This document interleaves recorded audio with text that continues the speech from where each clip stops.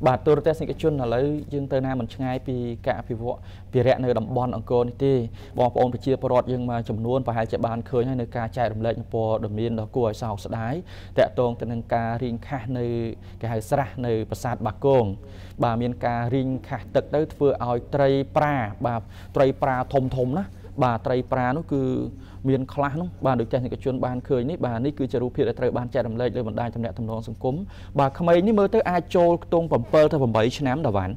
bà cái vô tray pra một đạn đầm riệp và vô tray pra một đạn cả bái cứ tray pra nó phân côn mà nư nâng thầm mòn này dương mơ mở bà thom nè bà dương kết chia cả lô với bà không ấy ní cứ bà hãy chia dùng giấy tay tham mình cào một phì cả lô đấy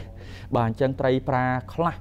cứ miền tùng ngôn bà ta hai là bà tùng hung nâng tùng ngôn và hai là cồn không ấy nữa thì cái chuyên bàn khơi này bà rùa phim tray bàn chạy đầm lệ như là bọn đai tầm nẹt tầm non sông cùng hay khơi tha tray pra chiêng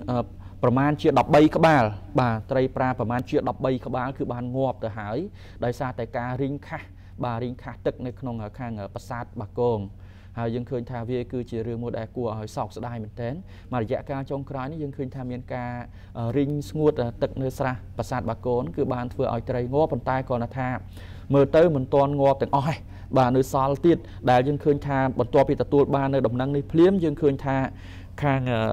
អាញាធរស្រុកបាគងក៏ដូចជាខាងអាញាធរជាតិអប្សរាគឺបានចេញនៅប្រតិបត្តិការ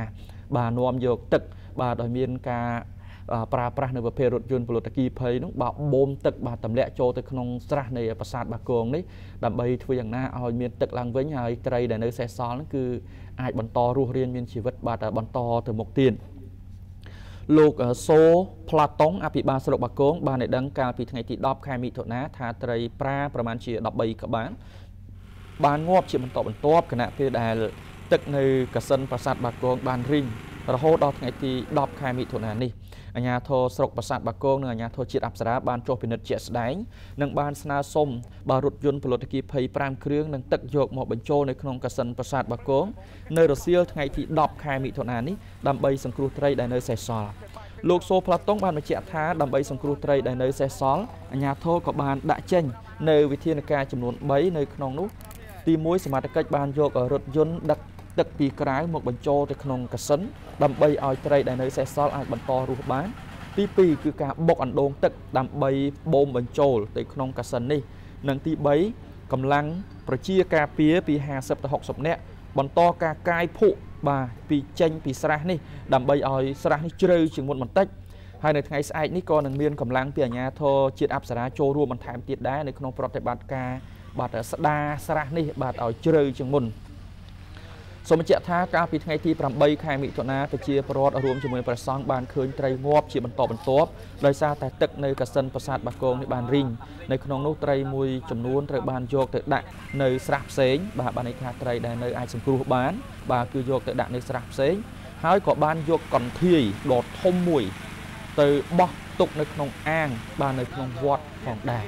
បាទទូរទស្សនិកជនអញ្ចឹងយើងឃើញថាអាជ្ញាធរលោកបានដោះស្រាយហើយយើងឃើញតែបងប្អូនប្រជាពលរដ្ឋរបស់យើងដែលជាពិសេសគឺអ្នកប្រើប្រាស់បណ្ដាញទំនាក់ទំនងសង្គមហើយយើងឃើញថាព័ត៌មាននេះក៏ឃើញថាមានការចែករំលែកនិង share ដោយខាងទំព័រ Facebook មួយបាទ page Facebook មួយរបស់ខាង account Facebook បាទ account Facebook ឈ្មោះសានព្រំបាទមានការចែករំលែកបាននៅលើបណ្ដាញទំនាក់ទំនងសង្គមនេះយើងឃើញថាក៏មានការ share បន្តគឺច្រើនផងដែរដែលអ្នក share ភាគច្រើនគឺគាត់សុទ្ធសឹងតែបានបង្ហាញនៅក្តីគេហៅថាសោកស្ដាយចំពោះត្រីដែលវាបានងាប់ប៉ុន្តែទោះបីជាយ៉ាងណាយើងឃើញថានេះគឺជាការឆ្លើយតបនេះទឹកបាទបងប្អូនឃើញបាទយើងខ្ញុំបានថតមកបានឃើញមកអញ្ចឹងគឺអាជ្ញាធរលោកបានធ្វើបាញ់ទឹកបំពេញបាទស្រះនេះឡើងវិញដើម្បីឲ្យមានទឹកជួយដល់ត្រីដែលក៏ដូចជាសត្វវិរិយជាតិដែលនៅរស់បាននៅក្នុងស្រះនៅប្រាសាទបាគងនេះជាបន្តទៀតតែទោះបីជាយ៉ាងណាក៏ដោយប្រជាពលរដ្ឋខ្លះលោកបានលើកឡើងថាវាបើសិនជាប្រតិបត្តិការនេះមកលឿនជាងបន្តិចប្រហែលជាត្រីបាទជាង 10 ក្បាលនោះហើយជាវាមិនងាប់ទេបាទគឺធំមែនតើណាបាទដល់អញ្ចឹងមិនយើងបានមើលឃើញជាទូទៅយើងទាំងអស់គ្នាយើងអត់ដែលបានចុះទៅក្នុងស្រះហ្នឹងហើយក៏មិនដែលឃើញត្រីនឹងដែរដល់ពេលមានការរីងខាមកអញ្ចឹងបាទបានយកបានដឹងអូតាមពិតនៅក្នុងស្រះនេះបាទមានត្រីយក្សនេះទេសជននេះត្រីនៅរស់ហ៎បាទសុទ្ធតែទំហំយក្សបាទត្រីនេះគេហៅត្រីយក្សបាទត្រីយក្សធំយើងមិនដែលឃើញត្រីប្រាណាធំអញ្ចឹងបាទប៉ប៉ុនកូនក្មេងមើលទៅអាច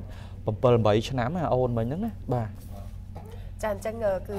នេះគឺជាការប្រតិបត្តិការរបស់ខាងមន្ត្រីជំនាញដើម្បីថែរក្សានិងអភិរក្សនៅប្រភេទជីវៈចម្រុះនៅតំបន់នេះមិនមែនតែប្រភេទត្រីទេពីព្រោះថានៅក្នុងទីតាំងនេះប្រកាសជាមាននៅជីវៈចម្រុះជាច្រើនទៀតដែលទាមទារឲ្យមានការអភិរក្សជាពិសេសគឺយើងគិតគូរអំពីប្រភពទឹក